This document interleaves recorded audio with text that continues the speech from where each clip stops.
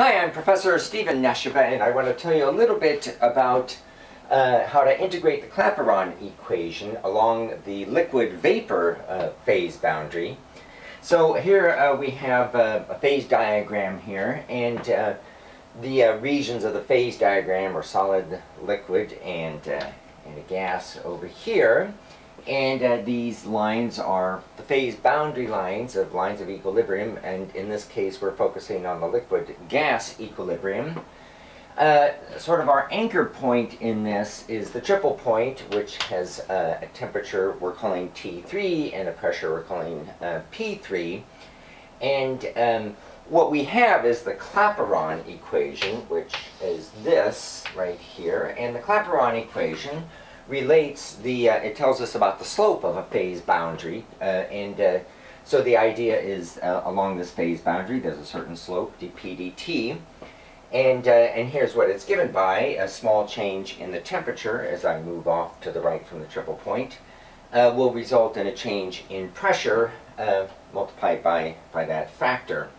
So because we're dealing with a liquid vapor phase diagram, that delta H down upstairs there would be the enthalpy of vaporization, which we're going to consider constant for this derivation. But the change in volume, which would be delta V of vaporization, well, by definition that's the volume of the gas minus the volume of the liquid, but at room temperature and pressure the volume of a gas might be 22, 1 mole of a gas is 20 some liters. And the volume of the liquid, the condensed phase, is much, much smaller, just on the order of 20 millimeters or so. So what we can say is that the volume of the gas is minus the liquid is just about the same as the volume of the gas. And because when we go to integrate this, we are going to need to separate variables. We need to have this in terms of pressure and temperature. We're going to write that volume of the gas using the ideal gas law, which says for 1 mole, the volume of a gas is RT over the pressure.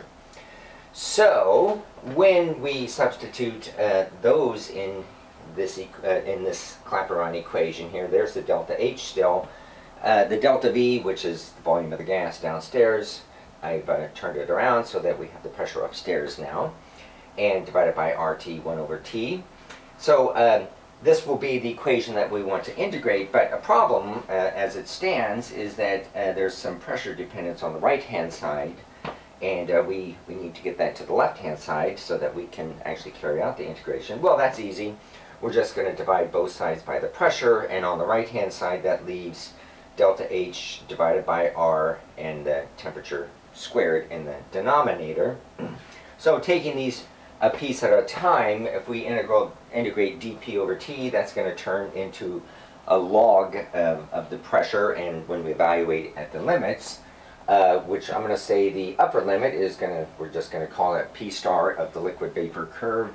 The lower limit is just p3, so that leads to this term here after we integrate the left hand side, p star liquid vapor over p3 as the argument of the log.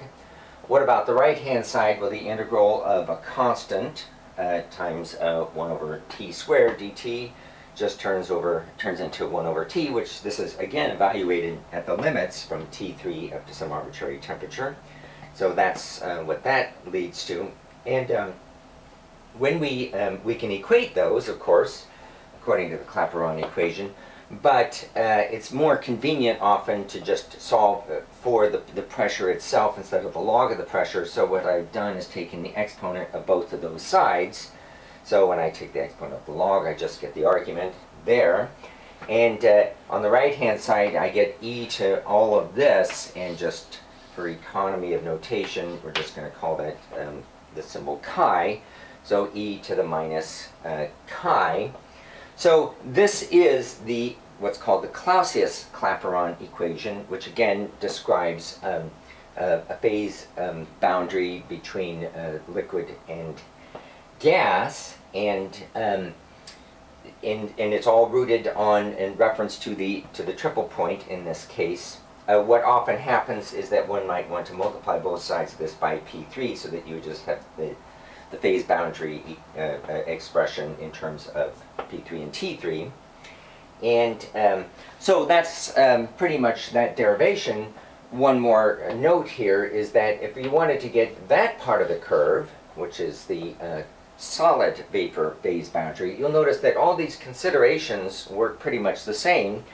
The only real difference is that if we're talking about that part of the curve, we would be talking about the enthalpy of sublimation, and we're talking about delta V would be the volume of the gas minus the volume of the solid, and which in any case that second, the volume of the solid, is also small compared to the volume of the gas, so those approximations are as valid as what we just derived.